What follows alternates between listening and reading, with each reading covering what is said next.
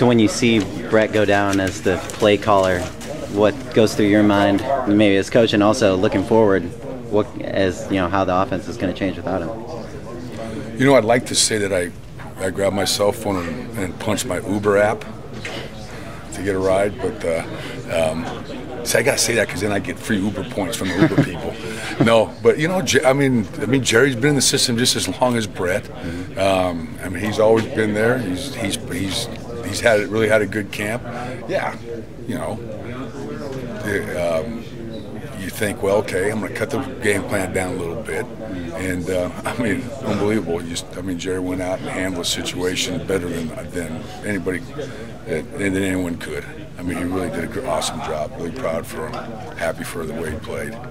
What did you see that made you call that dumb move at the end there? Well, it was right on the tip of my tongue for 2 drives. And I was just kind of waiting for the right time. And I was talking to JP about it, and then they started playing this little man, and I thought that, hey, if we're going to take a shot, this is how we're going to take a shot with him. And Jerry made a great throw, and JP ran a great route. Were you surprised at all that Texas wasn't really adapting or adjusting at all to your guys' screen passes? You just had a ton of those. I don't know about that. I just call plays. Yeah, I don't.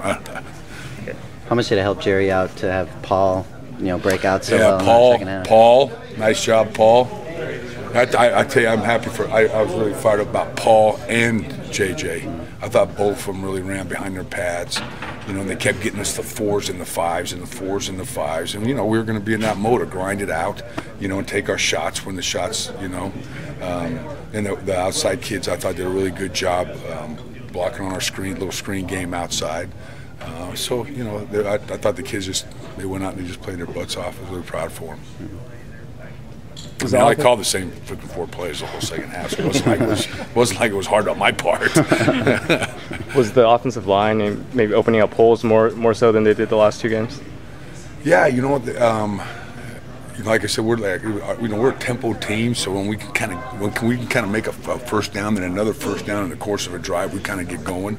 And what those guys, this is like, I was happy to see that our offensive line really started to get a feel for the whole, for the whole run game, and the back started kind of pressing the right gaps and playing behind their pads. And Nate came in and did some really good stuff for us at the tight end spot.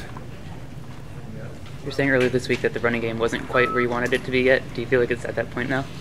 No, I don't think it's where we exactly want it is, but I think we took a little bit of a step tonight. I think it was really important to take that step tonight, especially with Brett. Oh yeah.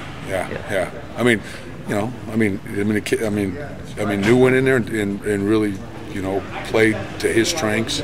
The rest of the kids stepped up and did some really good things to help him, and he made some key decisions for us. It was awesome. All right.